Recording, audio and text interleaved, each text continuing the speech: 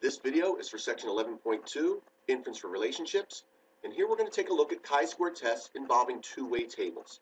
These are different than our goodness of fit tests, where they only dealt with one distribution, one column of data. Here we're going to have a two-way table where we take multiple distributions and try to compare them. Let's dive right into the example in our notes.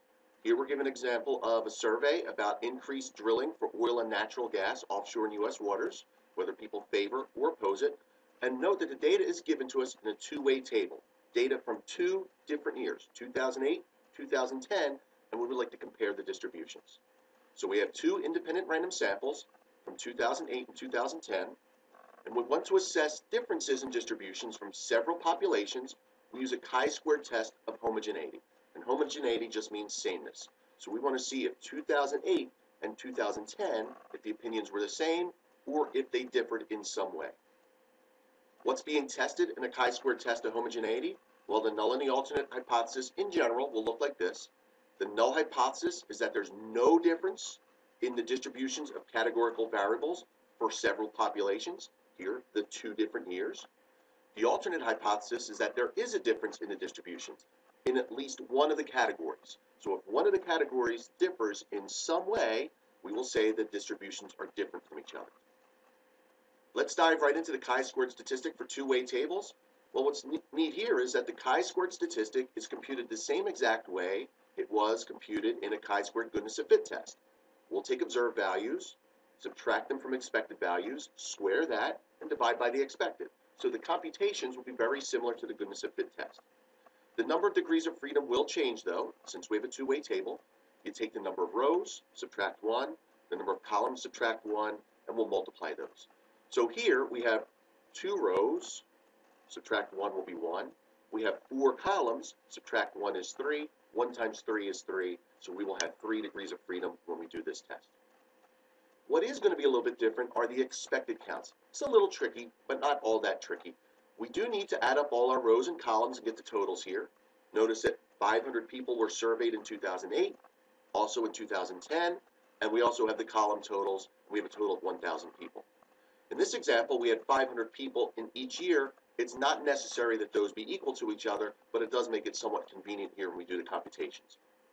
All right, so here's how we do the expected counts. The expected count for any cell in a two-way table, when the null hypothesis is true, is given by, you take the row total times the column total, divided by the table total, the grand total. So let's put this into action. So here's my expected count table. So let's focus in on that strongly favor in 2010, the cell on the top left here. I'm going to take the column total, which is 355, multiply it by the row total, which is 500, and divide it by the grand total, which is 1,000. That comes out as 177.5. So I have 8 different cells here that I need expected counts for, and I'll leave the task to you to fill these all out. But you'll notice that for each of them, we take the row total times the column total and divide it by the table total.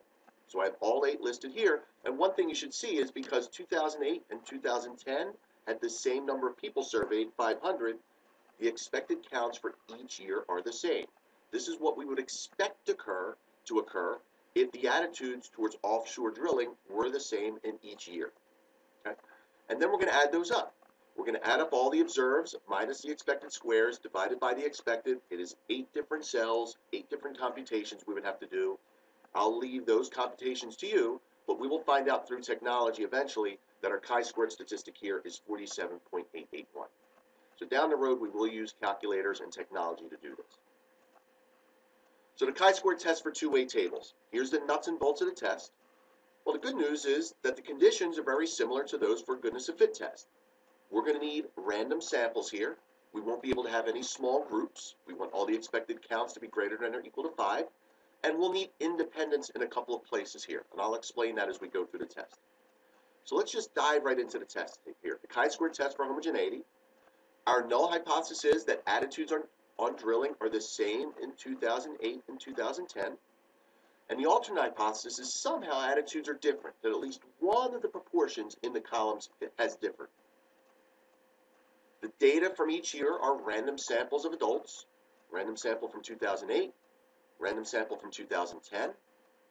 The individual observations for each year independent, meaning we had large populations, and the data from each of the 2 years are independent. So we have independent random samples drawn from large populations. And also we verified earlier that the expected counts are all at least 5. So those conditions are all met. And now we're just going to dive into the nuts and bolts of the test here. We'll use alpha, a 5% level. We're going to carry out the test now. The chi-squared statistic is 47.881. Degrees of freedom is 3. Remember, rows minus 1 times columns minus 1 equals 3. And that gives you a p-value of essentially 0. And again, we'll use textbook tables and technology to do this. You can verify both ways that we get a p-value of approximately 0. So what does this mean? Since our p-value is less than alpha, we reject the null hypothesis in favor of the alternate, and we conclude that attitudes towards offshore drilling are different from 2008 to 2010. And if we want to dig deeper, if you take a look at that strongly favored column, people are less likely to strongly favor drilling. Notice how it changed from 225 to 130. So we could do that analysis as a follow-up.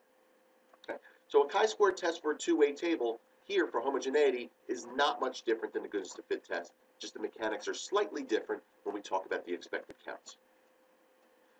Now here's a preview of a next type of problem. We have another two-way table here, but notice how this data was collected. Here we have 4 different television networks and political leanings of people who watch the nightly news.